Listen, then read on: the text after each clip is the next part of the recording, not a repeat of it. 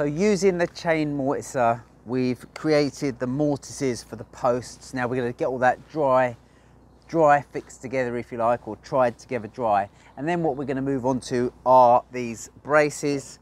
Now the braces, they come from the mill, so my mate down at the mill breaks them out to this shape, but I like to add a tenon. So what I'm doing here is cutting a tenon on. So I'm doing that on the table saw by running them over the top. Then I'll take the shoulders off, and these ones aren't actually very square, so I'm going to try tidy up the actual shoulders there as well. So that's the next job. We'll get them done. Then we'll set the posts, we'll set the head out, and we'll put all of these mortises for these. So we've got about another, I don't know, 12 mortises to do after we straighten them up.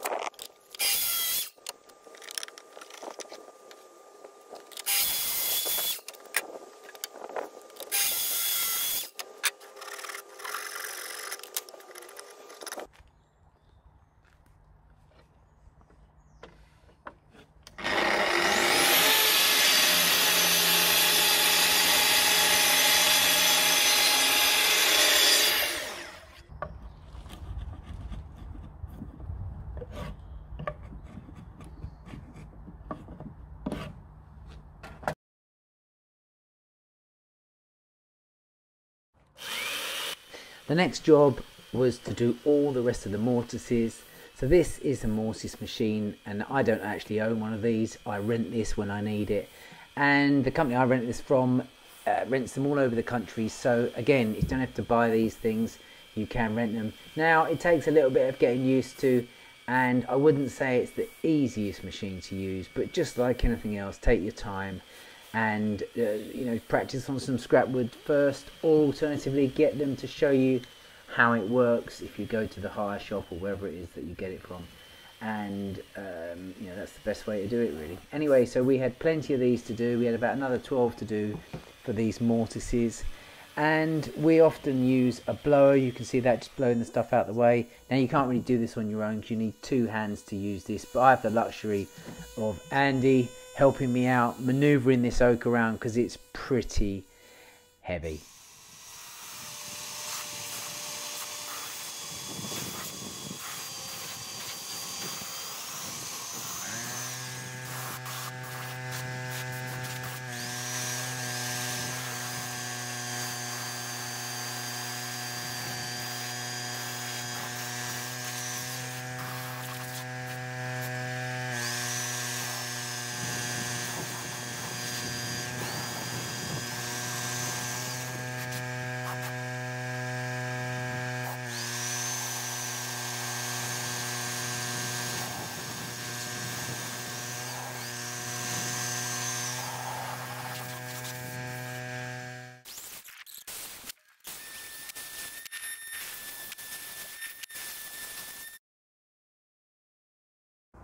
We have the basis of our frame all mortised and tenon together.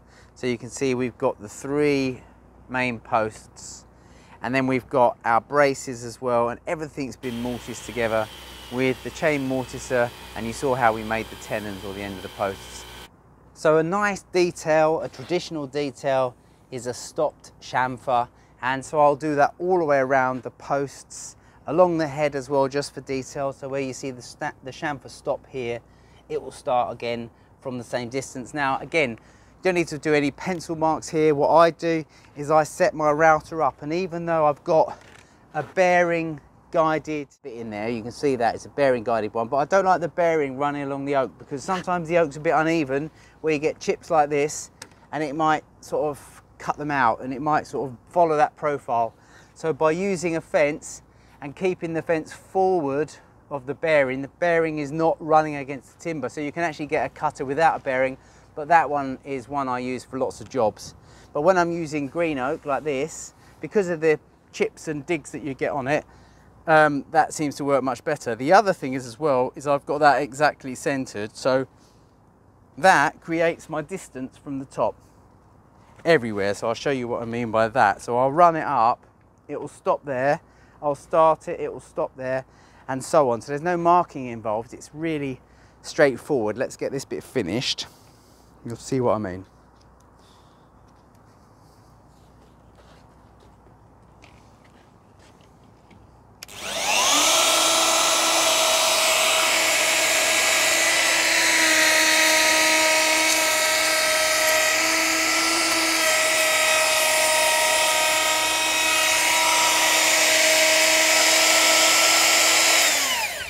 That gives me my length.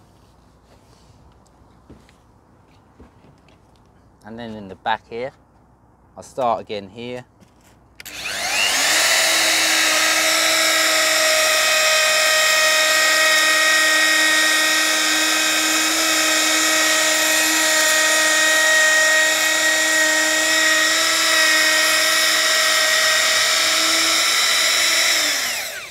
To the front, and again.